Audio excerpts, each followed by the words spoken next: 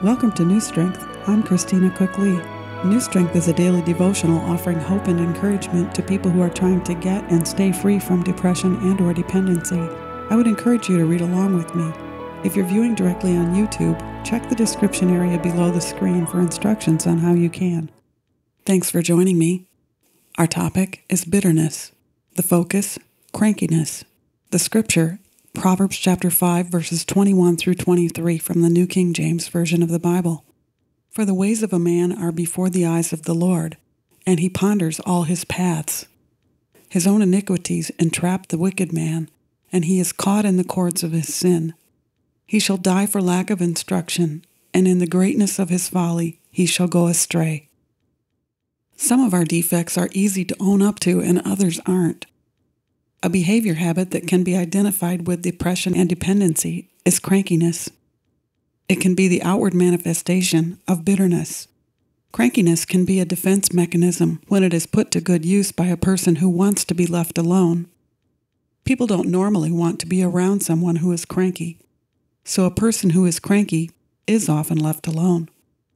Whether the cranky person wants to be left alone or not, cranky people often get just what they want in one way or another. However, crankiness is sometimes a paradox. A person might be cranky because they are lonely, yet they are often lonely because they are cranky. Not everyone who is cranky wants to be alone, and not all people are turned off by crankiness. Some cranky people actually use this behavior to get attention. In a relationship where there is a giver and a taker, the taker will sometimes use crankiness to get giver to do something for them. Giver lives to be needed and often thrives on the crankiness of taker. Giver tries to fix taker by jumping to attention whenever taker barks or whines. Giver means well, but at the end of the day, all that is accomplished by giver's responses is enablement. Taker isn't fixed by giver's goodness. If you have a tendency toward crankiness, you might want to take some time to step back and have a look at what crankiness has accomplished in your life. It might be a habit you didn't necessarily set out to develop. Maybe it occurred over a period of time and you've never really given it much thought. Maybe you don't even see yourself as a cranky person.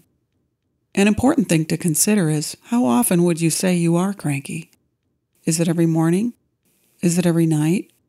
Are you sometimes cranky throughout the day as well?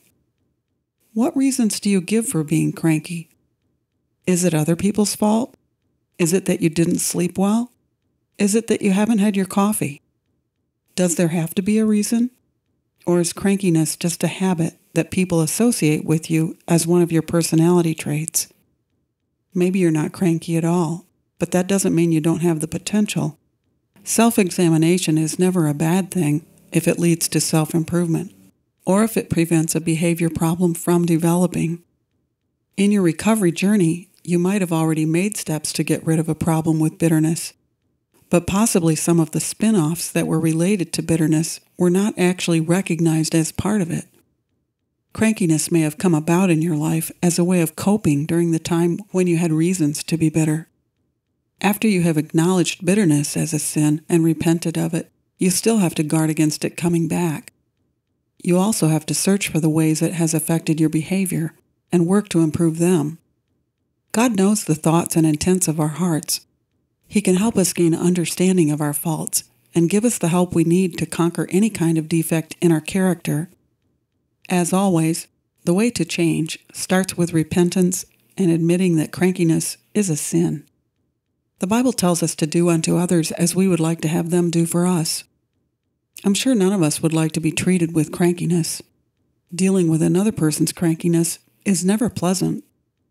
Everyone would rather be treated with kindness and dignity instead. For a full recovery, crankiness has to go.